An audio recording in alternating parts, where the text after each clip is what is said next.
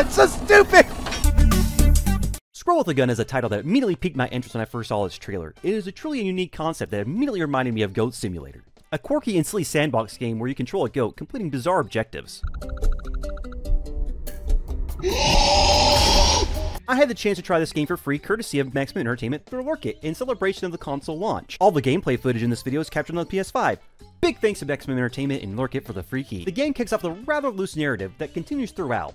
A squirrel stumbles upon a top-secret facility and mistakes an experimental gadget for a massive golden acorn. From there, you take control of the squirrel. The way you move and the character's lively, bouncy nature are all done brilliantly. The controls are intuitive and responsive, reacting well with your every move. After solving the first puzzle, you consume the device, and before you know it, the government is chasing you. A comical cutscene introduces you to the first firearm, and that's when the real adventure kicks off. Oh, fisticuffs, huh? Ah!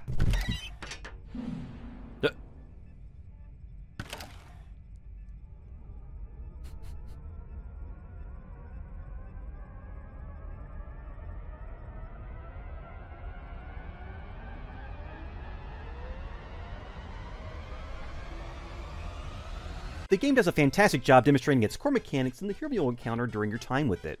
The tutorial area initially threw me off. It's quite a compact level, making it seem more like a 3D platformer than a sandbox experience, but that's fine, I enjoy platformers. Once you leave the tutorial, however, the world opens up and you're fully immersed in the sandbox. As I mentioned with the tutorial area, the sandbox environment feels relatively small at first, but it expands as you progress. Okay, it does open up that other part, cool. While playing, I'd noticed some Super Mario Odyssey influences in the game's mechanics. You can complete various tasks to collect golden acorns, which you can then use to unlock new weapons, vehicles, and cosmetic items. I got tuxedo, cool. Flashy! Regular acorns act as a health refill and as a currency. When you die, you lose a decent chunk, but they're easy to gather again. You'll have key objectives to push the story forward, but a lot of the game's progression happens when you explore in a cover of points of interest.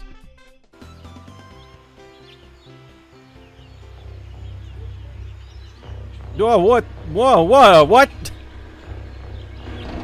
Oh, that escalated really quickly! Navigation is straightforward. You scurry around on foot as a squirrel, and if you choose, you can carry a weapon.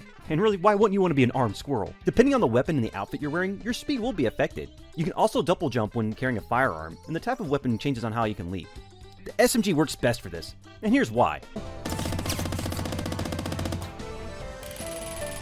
Yeah, it lets you jump higher than any other weapon with decent control, which helps make the experience more dynamic. The weight of the gun doesn't slow down your car either. Speaking of the car, it's the first vehicle you'll unlock and makes it much easier to get around.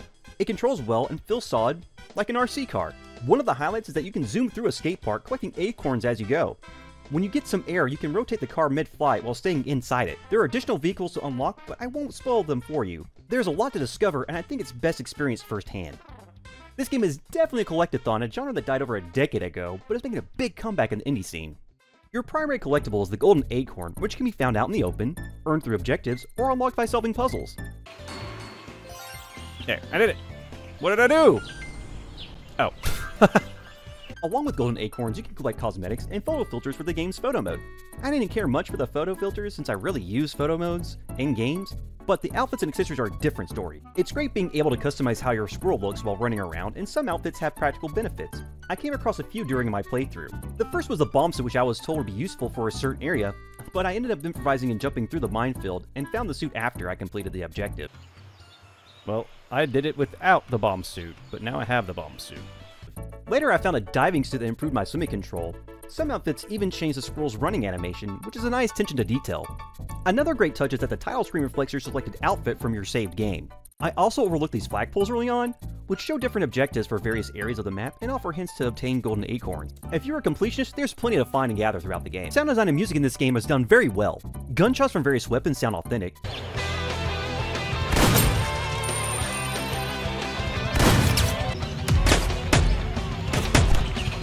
Explosions are big and impactful. The music is solid too, though it's a bit limited. What you will hear from the music starts off strong on the title screen. It has a great James Bond vibe, which immediately caught my ear when I started the game.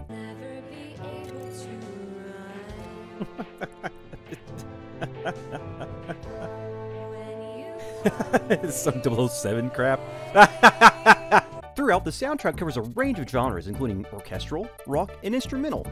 With the number of tracks is a bit sparse, the same music plays during boss fights, which make it a bit repetitive, mainly due to it having lyrics.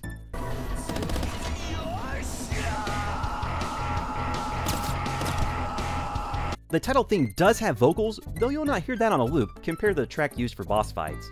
The main theme was pretty memorable and was stuck in my head for a while after playing the game. A nice touch is how it changes based on the environment, much like Banjo-Kazooie, which made exploring feel very fresh.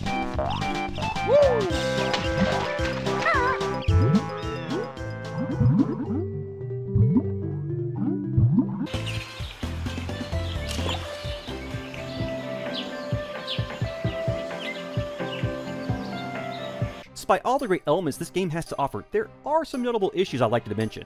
A few of these are design choices, and the other bit is just some jank, honestly. Nothing game-breaking, but a few rough spots that could benefit from some polish. For example, you'll notice occasional frame drops when NPCs are seen from a distance. It's not uncommon in games that try to save memory while doing this, but it can be a little jarring. Sometimes NPCs get stuck or behave oddly, though these quirks don't usually hinder the game much.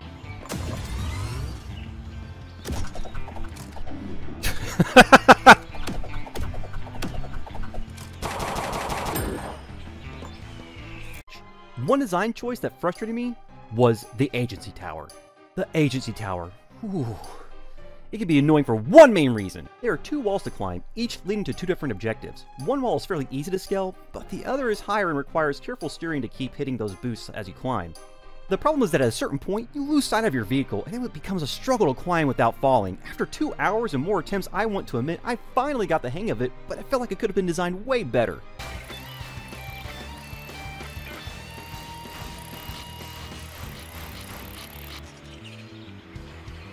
I did it, Jesus, dude. Another frustration was with some of the boss fights. For instance, in the first boss encounter, you're tasked with taking down an enemy tank. The tank has a shield that is protecting the gunner and the boss. It took me a while to figure out how to disable it. The game does offer hints, but I wasn't paying close enough attention at first.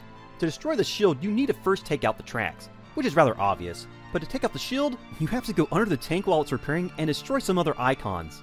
The best thing about the shield is that once it's taken out, it's out for the rest of the fight. Once you have done this, you have to make your way up to the top of the tank. Then you can shoot the hatch that's covering up the boss. There are some grenades in the back to drop inside to damage him. I struggled a bit here because the gunner was quite fast and would easily fling me across the arena. I was never able to incapacitate him. There's also an odd issue with the bulldozer blade on the tank. If your gun gets too close and you want to pick it back up, well, that hitbox is janky and we're going to ragdoll immediately. There was one moment during the boss fight where the game just bugged out in a very unique way.